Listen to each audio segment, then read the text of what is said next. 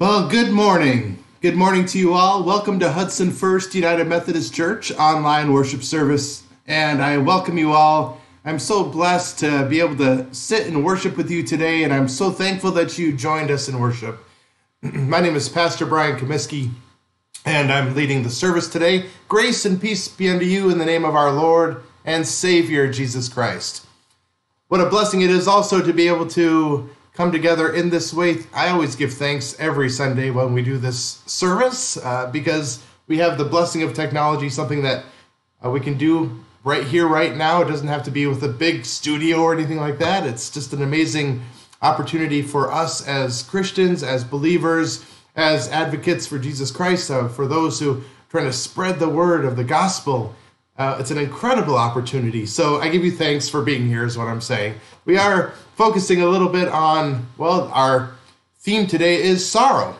And so given that it's Lent, I pray that your Lent is going very well. I pray that whatever you may have decided to give up, whatever you are in that journey, wherever you are, I pray that it is going well. I pray for strength for you. And just pray that everything is going, whatever that struggle is, that's the point of it. Or if you've decided to take something on, and that is just as good. I believe it's a wonderful thing to take something on for Lent as well. I think it's wonderful to add something to your life that's going to bless others, and that's awesome. So anyway, let's go to our worship service today. I don't really have any announcements unless you just want to take a peek at this extravaganza. The Hudson United Churches are getting together to put on an egg hunt April 1st. It's not a joke. It's not an April Fool's Day joke. It is happening, and over at the high school at 12:30 p.m.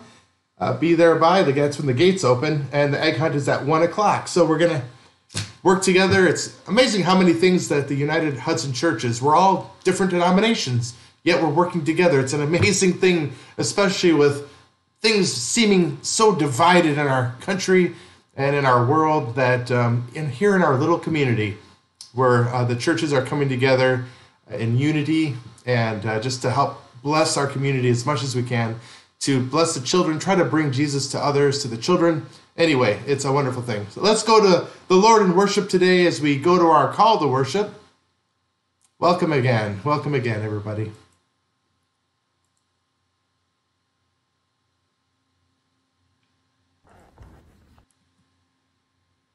When the world is dark and full of sorrow, God will open our eyes to light.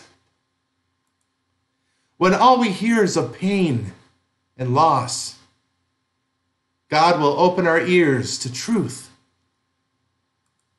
When we feel unable to come forth, God will animate our souls. Come and worship the one who makes us whole. Praise God who raises us back to life. Amen. Amen. Absolutely. And let's go to our opening hymn this morning. And this hymn today is Open My Eyes That I May See. How appropriate is that? So let's go to our opening hymn, and the words will be up on the screen. Let's sing together, raise our voices to the Lord this morning.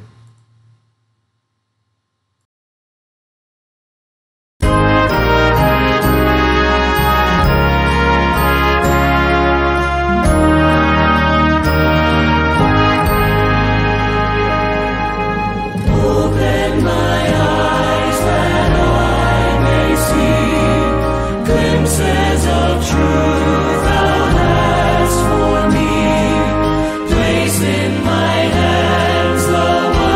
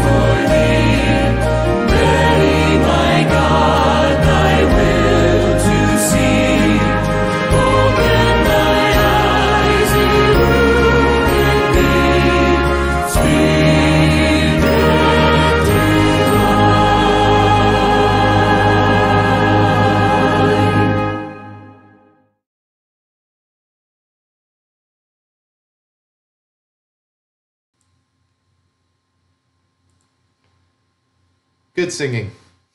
Well done. Will you pray with me? Gracious God, who created us in your image, we are grateful for all that you have done for us, for all that you are doing in us, for all that you will do through us. Lord, open our eyes to see your presence among us, moving in powerful ways at a time, and at all times and in all places. Lord, open our ears to hear familiar words in new ways that will change us and challenge us to become the people you created us to be. Lord, please grant us the power and the courage to come out and reveal our talents in your name, to reveal the person that you want us to be. Help us to move from the darkness to the light in Jesus Christ, that we may serve you by serving others, that we may lift you up, lift up your love, lift up your life. As Jesus was raised and resurrected from the dead, Lord, resurrect our hearts, our souls, our minds, our spirits. In Jesus' mighty name we pray. Amen. Amen. Well, thank you for praying with me. Let's go over to our first scripture reading. If you'll join me in that. Isaiah 53, verses 1 through 6. Who has believed our message, and to whom has the arm of the Lord been revealed? He grew up before him like a tender shoot, and like a root out of dry ground. He had no beauty or majesty to attract us to him, nothing in his appearance that we should desire him.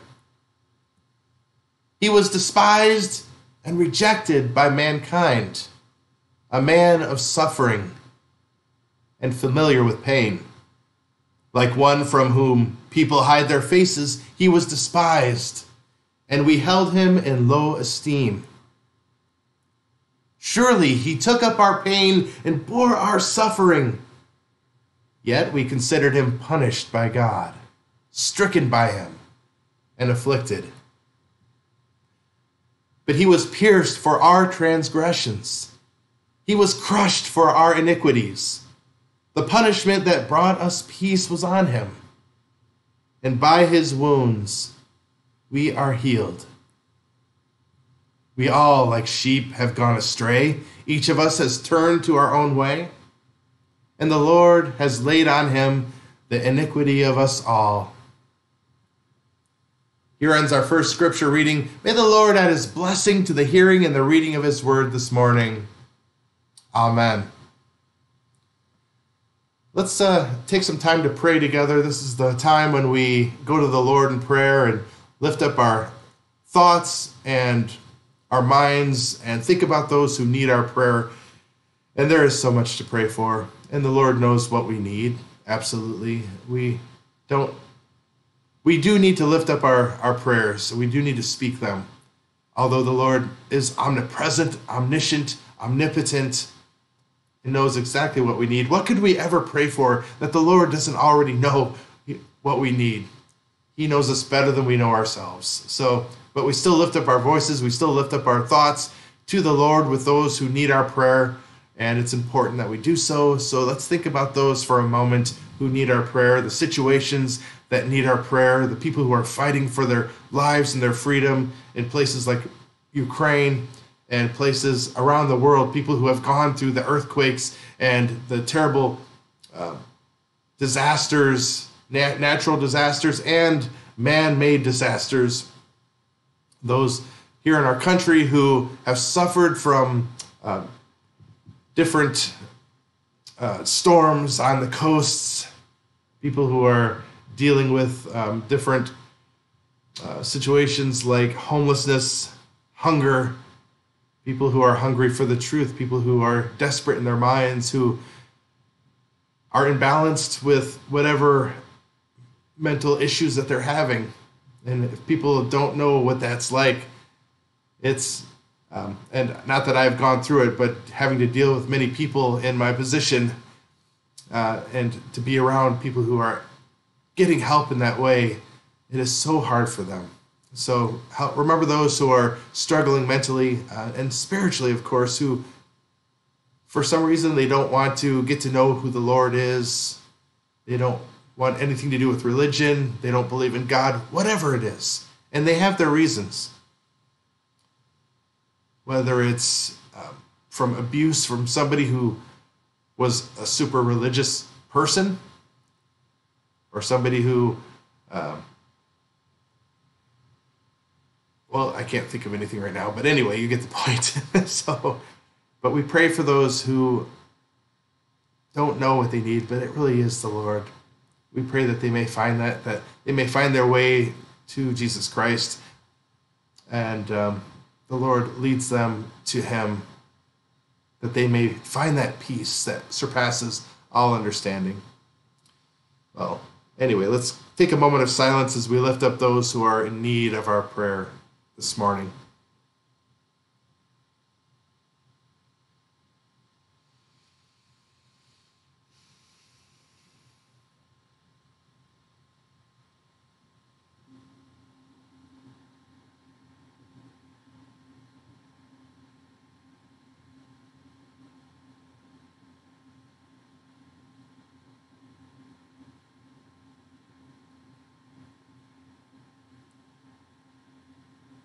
Lord, you said, I am the way, the truth, and the life. We rejoice in the one God. We believe in one God. You, Lord, are one.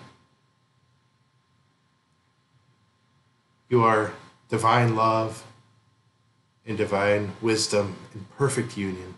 There is no division in you, Lord.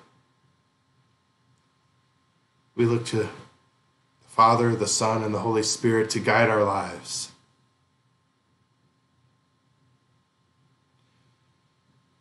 And we turn to you in all that we do, Lord. In all that we say, and all that we think, and all that we try to accomplish, Lord. There's nothing that we could ever do on our own that could ever be accomplished. The way of man is temporary. The way of God is fulfillment and eternal. Lord, we turn to you with our prayers this morning that we may lift up the people that are needing you, Lord, that are needing healing, that are needing comfort, that are needing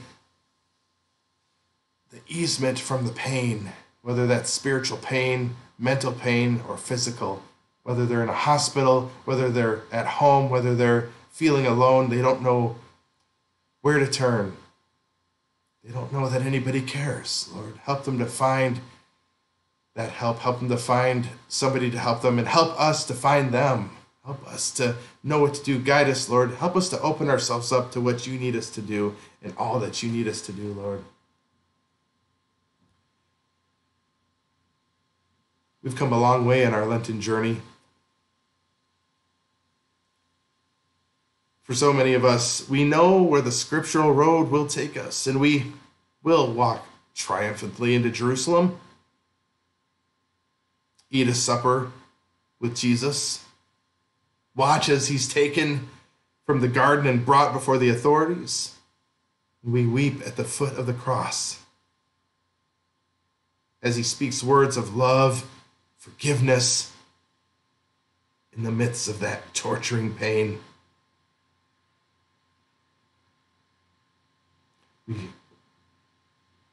We wail at the tomb. But we have the story of Lazarus, Lord, who died. His sisters, Mary and Martha, have confidence that he could have been healed, but they didn't think that he would be raised from the dead. And that's part of our problem, Lord. We want to have confidence in the healing and restorative power in your name, the power of Jesus, but we cannot escape this fear that we have. The fear of our arch enemy, death. Jesus' proclamation of eternal life is real. And how many times did he say, fear not? We need to let go of our fear. We need to walk in faith,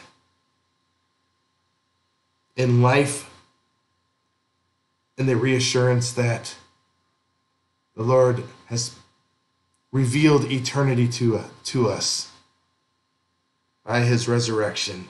That promise of God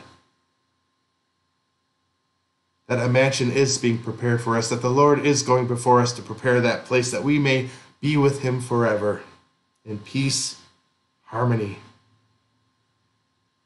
joy, happiness. We come out of our place where we dwell in the darkness. Can we risk believing in Jesus? Yes, absolutely. We take the risk.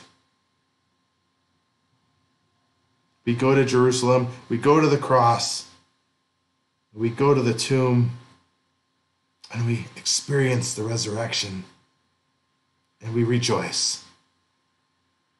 What was once from sorrow is now in joy, and we give thanks. In Jesus' name we pray, as we say the prayer he taught us. Our Father, who art in heaven, hallowed be thy name. Thy kingdom come, thy will be done on earth as it is in heaven. Give us this day our daily bread. Forgive us our trespasses as we forgive those who trespass against us. And lead us not into temptation, but deliver us from evil. For thine is the kingdom, and the power, and the glory forever. Amen. Well, thank you again for praying with me, and what a blessing that is. I'm so thankful for you for praying together. Well, shall we move on our service? We're going to go to our second scripture reading. It is John chapter 11. We're going to do 17 through 45, and it is the story, much of the story of Lazarus and coming forth from the tomb and Jesus' arrival. So let's read this together. On his arrival, Jesus found that Lazarus had already been in the tomb for 4 days. Now Bethany was less than 2 miles from Jerusalem.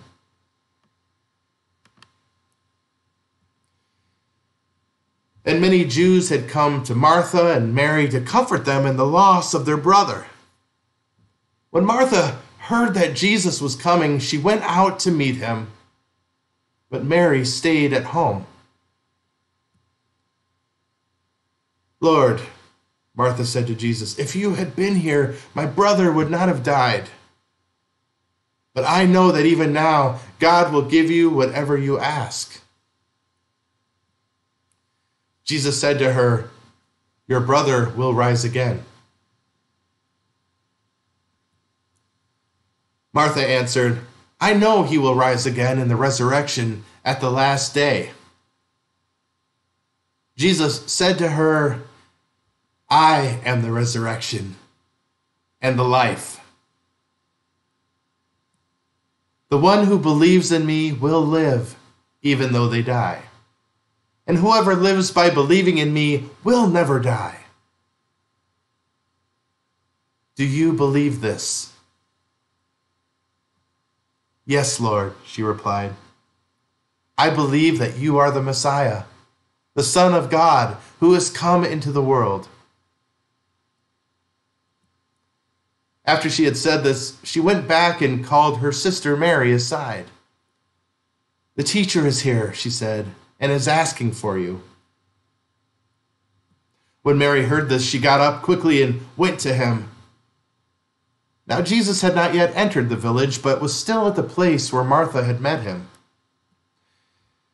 Now Jesus had not yet entered the village, but, I already said that. When the Jews who had been with Mary in the house, comforting her, noticed how quickly she got up and went out, they followed her, supposing she was going to go to the tomb to mourn there. When Mary reached the place where Jesus was and saw him, She fell at his feet and said, "Lord, if you had been here, my brother would not have died." When Jesus saw her weeping and the Jews who had come along with her also weeping, he was deeply moved in spirit and troubled. "Where have you laid him?" he asked. "Come and see, Lord," they replied. Jesus wept. And the Jews said, "See how he loved him." But some of them said, "Could not he who opened the eyes of the blind man have kept this man from dying?" Jesus, once more deeply moved, came to the tomb. It was a cave with a stone laid across the entrance. "Take away the stone," he said. "But Lord," said Martha, the sister of the dead man, "by this time there's a bad odor, for he's been there 4 days." Then Jesus said, "Did I not tell you that if you believe, you will see the glory of God?" So they took away the stone. Then Jesus looked up and said, "Father, I thank you that you have heard me. I knew that you always hear me. But I said this for the benefit of the people standing here, that they may believe that you sent me." When Jesus had said this, Jesus called in a loud voice, "Lazarus, come out!" The dead man came out, his hands and feet wrapped with strips of linen and a cloth around his face. Jesus said to them, "Take off the grave clothes and let him go." Therefore, many of the Jews who had come to visit Mary had seen what Jesus did and believed in him. This is the word of God for the people of God. Thanks be to God.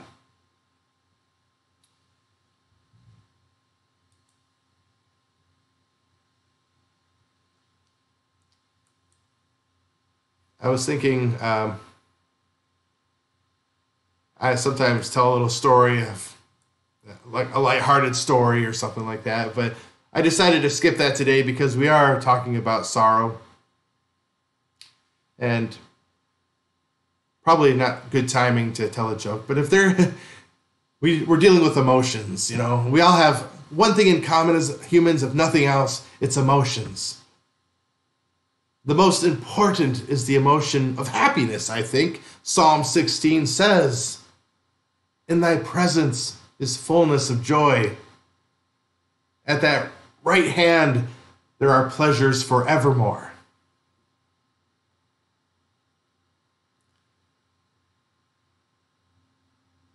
So could happiness be the purpose of life? If we think about how relatively short we live on this earth compared to an eternity in heavenly bliss, and not to mention the fact that we're not always going to go through unhappiness in this life. You know, not too many people try to get to be unhappy because that's not the normal state of where we're supposed to be. Our state of happiness is where we're always trying to get to. We're always striving toward happiness. So it's not too far-fetched that happiness is the purpose of our life. And I get it. Somebody might argue that, well, that's a selfish way to think of it. That's a selfish view. To think that the purpose of my life is to be happy, that I might be fulfilled. No. The purpose of life is to worship God. Or the purpose of life is to serve others. But the truth is, we are created by God to be truly happy because we are giving, because we are serving others, because we are loving our neighbors and showing kindness. That is true happiness. When we are loving with reckless abandonment, that's happiness. We don't have it because we're serving ourselves. And somebody might be thinking right now, well, I thought you said this is a message about sorrow. Well, don't worry, I'm getting there. There's plenty of time to be sad. But that's just it. When we love like that, when we love with that abandonment, we are being vulnerable. When we love so deeply, it's inevitable that we will be hurt deeply. Because the other side of joy is sorrow. But sorrow is a part of life. And just like it's not selfish to be happy, it's not selfish to be sad either. You might think about maybe an old man who is bitter and angry. And that's how his life is. And he's always complaining about everything, and he's a curmudgeon. And, when somebody asks him, what are you so upset about? And he answers, because of all the fools out there. The world's full of fools. Well, yeah, everybody knows that. But you know what? Not everybody's so upset all the time about it. Not everybody's going around so angry about it. Why are you so angry? And if you dig down into this man's life, you might find that he perhaps something very sad, tragic happened to him. Maybe he lost his father when he was a boy. Maybe his dad died, and he was told to put on a brave face and not to cry. And don't be selfish. Crying will only upset your mother.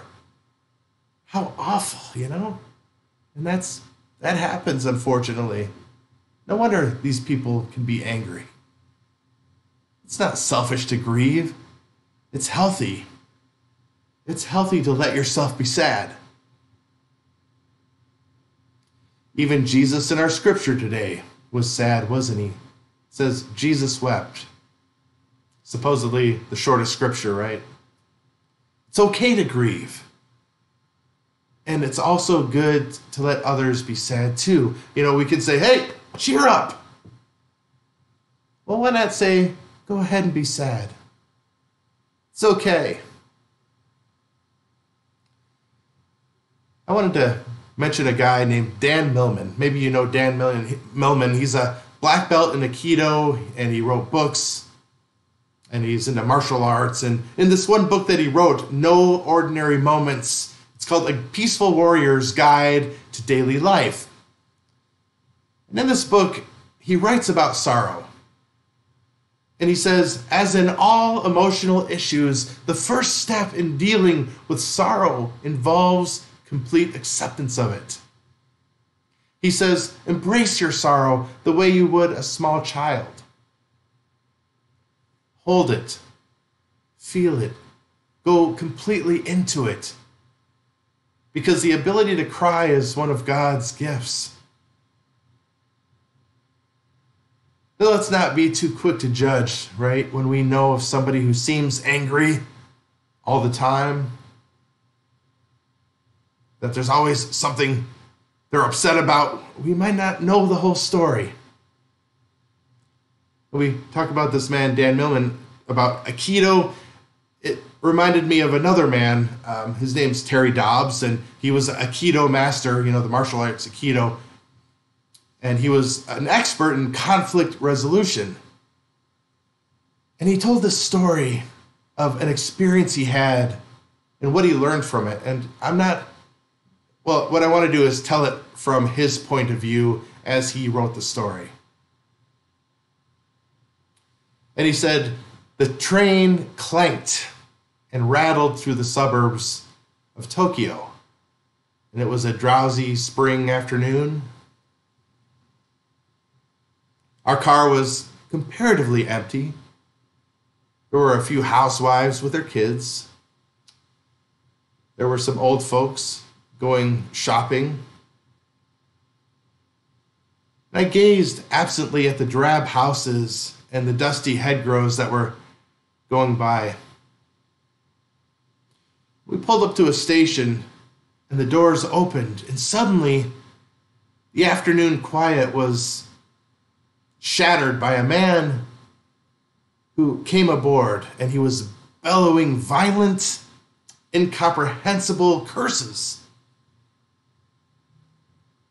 And the man staggered into our car, and he was wearing laborer clothing, and he was big, and he was drunk, and he was dirty. He began to scream, and screaming, he swung at a woman holding a baby, and the blow sent her spinning into an elderly couple, into the lap of an elderly couple. And it was a miracle that the baby was unharmed, and that she was unharmed. Of course, terrified, the elderly couple jumped up and scrambled to the other end of the car. And the laborer aimed a kick at the old woman, and she just barely got out of the way as she retreated to the back of the car, just being missed by that blow. So this enraged the drunk that he grabbed the metal pole that was right in the middle of the train car, and he started to pull on it and try to rip it out of the ground and from the ceiling. He's trying to wrench it from the stanchion. He said, I could see that one of his hands was cut and bleeding.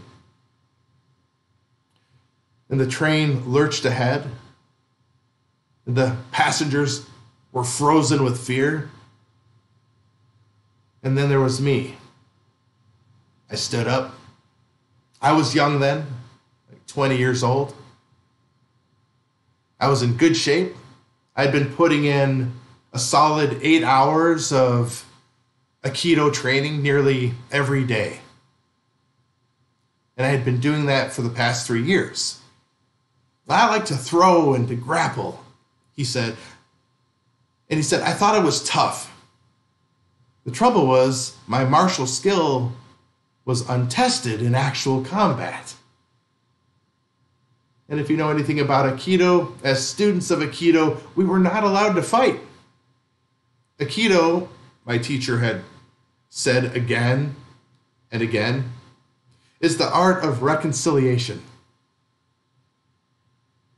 He said, whoever has the mind to fight has broken his connection with the universe. If you try to dominate people, you are already defeated, he said. We study how to resolve conflict, not how to start it. I listened to his words. I tried hard. I even went so far as to cross the street to avoid what's called the chimpira, the pinball punks who lounged around the train stations. My forbearance exalted me. I felt both tough and holy. In my heart, however, I wanted an absolute, legitimate opportunity whereby I might save the innocent by destroying the guilty. And this is it, I said to myself. This is my chance. And so, getting to my feet, I stood up. People are in danger, and if I don't do something fast, they're probably going to get hurt. Well, here we go. We have the drunk man, and seeing me stand up, the drunk recognized a chance to focus his rage. Aha, he said, a foreigner. You need a lesson in Japanese manners, he said. I held on lightly to the commuter strap ahead, and I gave him a slow look of disgust and dismissal. I planned to take this turkey apart, but he had to make the first move. I wanted him mad, so I pursed my lips and I blew him an insolent kiss. All right, he hollered, you're going to get a lesson. And he gathered himself up for a rush at me, and the split second before he could move, somebody shouted, hey! It was ear-splitting. And I remember the strangely joyous, lilting quality of it, as though you and a friend had been searching diligently for something and he suddenly stumbled upon it. Hey! Well, I wheeled to my left, and the drunk spun to his right. We both stared down at a little old Japanese man. He must have been well into his 70s. This tiny gentleman sitting there, immaculate in his kimono. He took no notice of me, but beamed delightedly at the laborer as though he had the most important, most welcome secret to share. "Come here," the old man said in an easy vernacular, beckoning to the drunk. "Come here and talk with me." He waved his hand lightly. The big man followed as if on a string, and he planted his feet belligerently in front of the old gentleman and roared above the clacking wheels, "Why the hell should I talk to you?" The drunk now had his back to me, and if he had moved his elbow so much as a millimeter, I'd drop him in his socks. Well, the old man continued to beam at the laborer. "What you been drinking?" he asked, his eyes sparkling with interest. "I've been drinking sake," the laborer bellowed. "And it's none of your business." And flecks of spittle spattered the old man. And he said, "Oh, that's wonderful. Absolutely wonderful. You see, I love sake too. Every night, me and my wife, she's 76, we warm up a little sake, take it out into the garden, and we sit on an old wooden bench. We watch the sun go down. We look to see how our persimmon tree is doing. My great-grandfather planted that tree. And we worry about whether it will recover from those ice storms we had last winter. Our tree had done better than I expected, though especially when you consider the poor quality of the soil. It is gratifying to watch when we take our sake and we go out to enjoy the evening, and even when it rains." And he looked up at the laborer, his eyes twinkling. As he struggled to follow the old man's conversation, the drunk's face began to soften. His fist slowly unclenched. "Yeah," he said, "I love persimmons too." His voice trailed off. "Yes," said the old man, smiling, "and I'm sure you have a wonderful wife."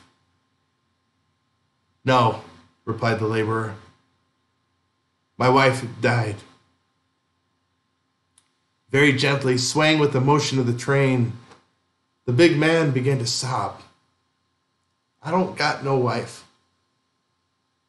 I don't got no home. I don't got no job. I'm so ashamed of myself." And tears rolled down his cheeks. A spasm of despair rippled through his body. And now it was my turn, standing there in well-scrubbed, youthful innocence, my make this world safe for democracy righteousness. I suddenly felt dirtier than he was. Then the train arrived at my stop, and as the doors opened, I heard the old man cluck sympathetically. My, he said, "that is difficult. What a predicament indeed. Sit down here and tell me about it." And as I headed out the door of the train, I turned my head one last time for a look, and the laborer was sprawled on the seat, his head in the old man's lap. The old man was softly stroking the filthy, matted hair. And as the train pulled away, I sat down on a bench. What I had wanted to do with muscle had been accomplished with kind words. I had just seen Aikido tried in combat, and the essence of it was love. I would have to practice the art with an entirely different spirit. It would be a long time before I could speak about the resolution of conflict.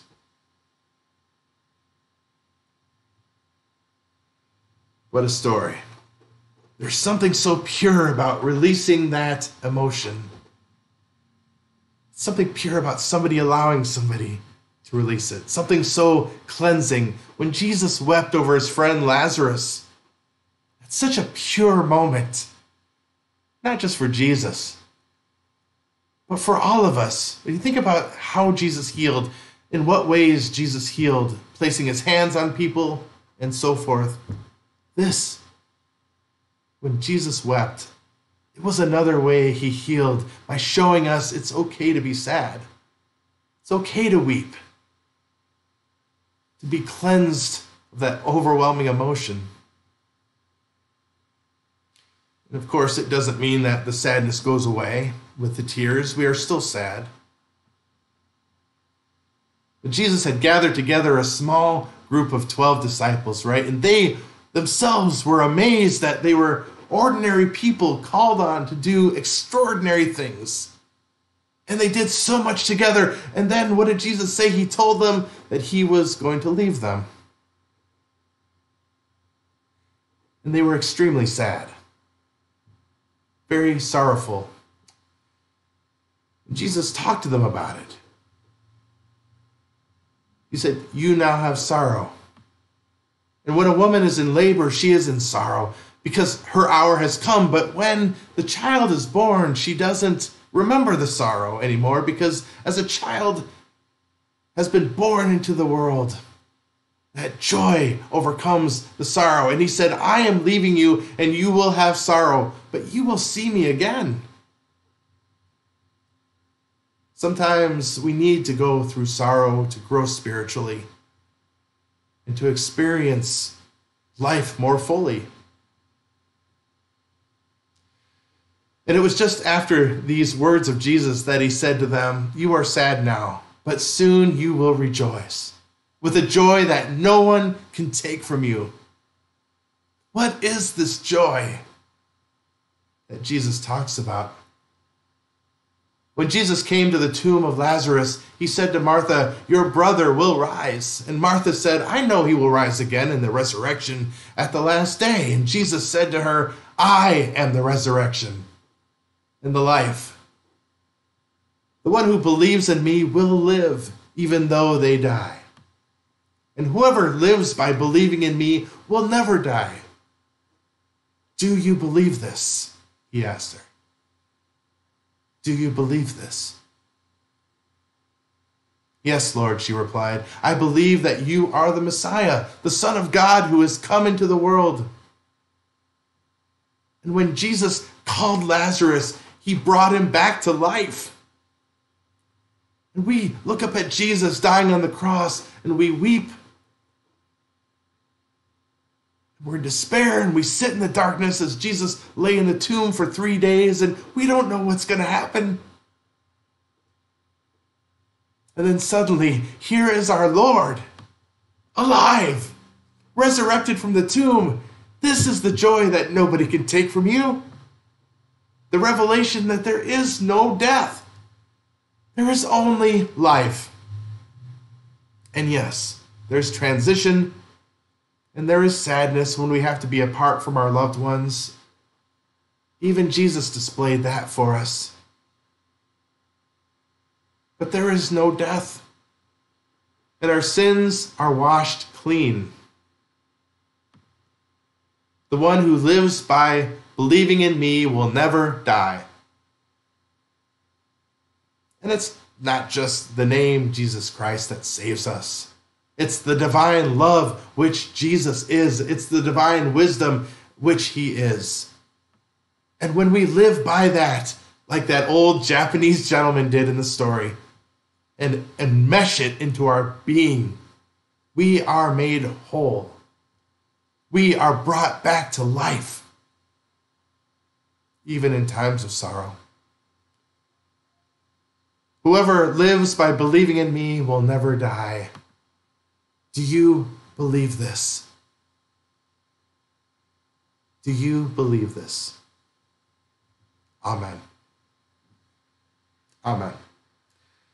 Well, I thank you once again for joining us in service today, and we're going to finish off our service with singing and singing out to the Lord. And we are in Lent, so it's called "Oh, for 1,000 Tongues to Sing," and you might not be familiar with the song, but you'll recognize the melody, I believe. So let's lift our voices up to the Lord this morning with our closing hymn, "Oh, for a Thousand Tongues to Sing."